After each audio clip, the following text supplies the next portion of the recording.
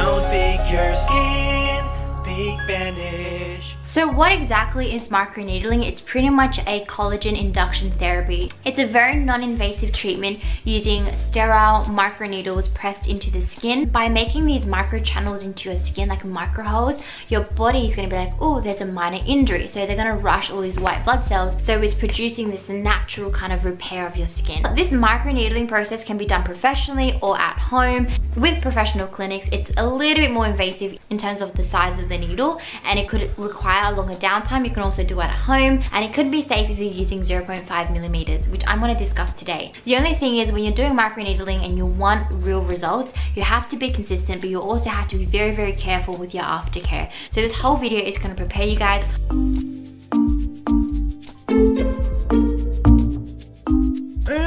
Okay, it's morning now. Julie went back home, so I get to have a bit of time to record for you guys. I've got 12 main tips for microneedling aftercare to help with your progress. Number 1, make sure you wear sunscreen. Lather that sunscreen on after microneedling. When you're creating that micro channels, it's making your skin more sensitive to the sun rays, so just be very, very careful. The general rule is to wear sunscreen for 2 weeks straight right after microneedling. I just recommend you guys to wear sunscreen daily. It has so many benefits. Not only does sunscreen help protect your skin from the ultraviolet rays, but it also helps you prevent the worsening of your acne scars and hyperpigmentation. So when I don't wear sunscreen, my box scars especially, they start to widen. Number 2, on the topic of sunscreen, try to pick a physical sunscreen over a chemical sunscreen for the first day during your recovery process. So with chemical SPFs, it absorbs the UV light and then it converts it to heat for your body to release. So instead of that whole process where your skin can be highly reactive to it, try a physical sunscreen where it just acts as a barrier between your skin and solar radiation, and that way there's no really reaction. It just sits on top of your skin, and after a day you can wash it off. Tip number 3, if you're somebody with really, really sensitive skin and you've gone into the clinic for a microneedling session, which might be a little bit more invasive because they use longer needles, they might prescribe you like an antibody cream to apply topically. That way it prevents your skin from getting an infection, because as I said, it's kind of like an open wound. If you do use an antibody cream, I highly recommend you to also follow up with a probiotic moisturizer or probiotic kind of skincare line, and this really helps reintroduce the good bacteria on your skin's microbiome. Just follow the instructions of your dermatologist, but also make sure you follow up with a probiotic, because I think that information is kind of like omitted, it's missed out. Not many people know about it, because your skin's microbiome needs a good balance between bacteria, and it's natural for your skin to have bacteria in your skin. There's like billions and billions of like bacteria, viruses, fungi, but once you use the antibiotic cream and you're destroying all the bacteria, it creates an imbalance, and you want to reintroduce that good bacteria so your skin's barrier isn't damaged. Number 4, try not to use your fingers to touch your face before and after microneedling. There's so much bacteria in your fingers, and you don't want to transfer that into your open micro channels in your skin. I think sometimes when I'm stressed, like I scratch my forehead and then I get really distracted. When I do it subconsciously and I don't even realize it, but it actually increases your chance of getting a little bit more acne, a bit more congestion, because you're transferring the oils onto your skin and then you'll have clogged pores. It's kind of like a given, but just beware, because sometimes you do it without actually knowing. It comes out of habit, so yeah. Number 5, if you wear makeup, wait at least 8 hours.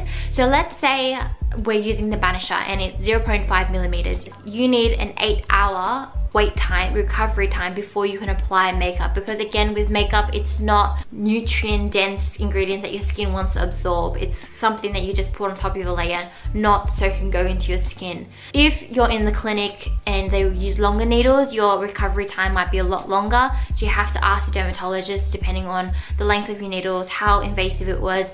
And also, if you're somebody who also wears makeup, please make sure you wash your makeup brushes regularly. For me, I wash it probably after every 4 uses, so once a week or once every 2 weeks. And I know for some people they only wash it once a month, but if you have acne prone skin and you're also looking to do microneedling, make sure your brushes are clean. It really matters. There are different types of like acne that you get, and if you're getting like these little tiny clogged pores, they're usually because of cosmetics. Number 6, you want to avoid like swimming pools, saunas, or like really physical activity that stimulates a lot of like excessive sweating. Now with sweating, you're getting all these excess oils out as well, and it's more prone to clogging your pores. So usually wait 24 hours to sometimes even 72 hours before you do those activities. You want to just let your skin heal on its own without putting too much pressure on it. If your skin is super sensitive, you might see signs of like redness, like your skin being really flushed, a bit itchy, and imagine being itchy and then sweating even more, and then also using antibiotics because your skin's sensitive, and that just really throws off your skin's microbiome. Number 7 is using a vitamin C product. So with vitamin C, it reintroduces that collagen production, repairs the skin cells, and the only thing is, if you have really sensitive skin, high concentration of vitamin C is definitely a no-no. It can be really, really irritating. If you have dry skin means you're lacking that oil into your skin. So I recommend the Banish oil, and your skin's gonna feel very nourished. If you have dehydrated skin, that means you're lacking water, so you want to rehydrate your skin. I highly recommend the vitamin C cream. So because I have very dehydrated, oily skin, I prefer the cream over the oil, and that has worked wonders. It really helps my skin repair itself at a faster rate, and it makes my skin super, super plump, non-irritating whatsoever, so I highly recommend. Okay, number 8 is using gentle cleansers in kind of warmish water. You don't want to use like super hot water. A lot of us love the feeling of hot water, especially in the shower, but that just ruins the outer mantle of your skin. So warm to cool water really helps. Gentle cleanser is just to cleanse your face. It's not to do anything like extra, so don't have actives in your cleanser. I like to use like a Cetaphil cleanser or the Banish All Mint cleanser. That's also good. Next one, number 9, is using nourishing products, whether it be serums, moisturizers, oils right afterwards. So think about green tea, licorice root, think about hyaluronic acid. That just plumps up the skin and it makes the healing process a lot faster. And then number 10 is, one of my main tips is avoid using AHA products.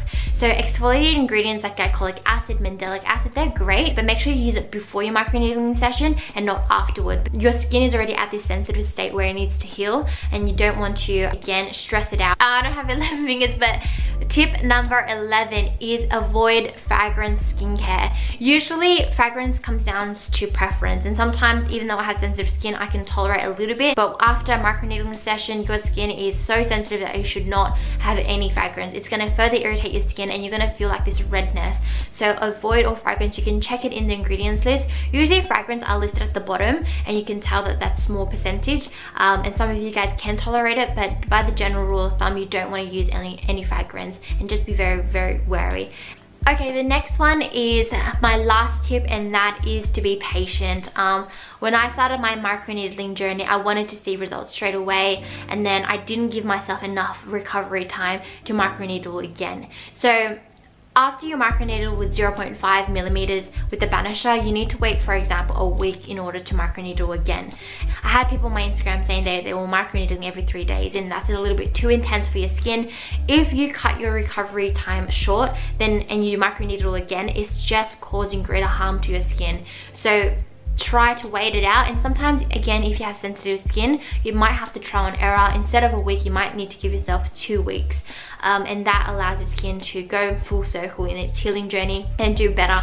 And that's all for today. I hope you guys have a lovely day. If I've missed any like tips out, please comment down below. Don't forget to subscribe, and big kisses. Mwah. Bye guys. Hey guys, I totally forgot to put this in. So this is post-production edit, and basically these are my results for using Banish products for over 3 years now. I absolutely love it. I used to have really purplish mark on my cheeks because I had like severe hyperpigmentation from my cystic acne. After using the Banish pumpkin mask and then the Banisher 2.0 and then following up with the vitamin C cream, I was able to repair my skin at a really drastic rate. Now my box scars are still very much there, and I might need more intensive treatment, but microneedling is a great way to kind of remedy your like scars and hyperpigmentation at home. It's more affordable than professional clinics. So yeah, I hope this encourages you, and I hope to find the rest of the video really helpful for your aftercare kind of tips. Mwah. Trying to copy me. It's your girl Liz. It's your girl Liz. Welcome back to the Acne channel. It's your girl Liz, aka Pretty Progress 23. I think you should pick a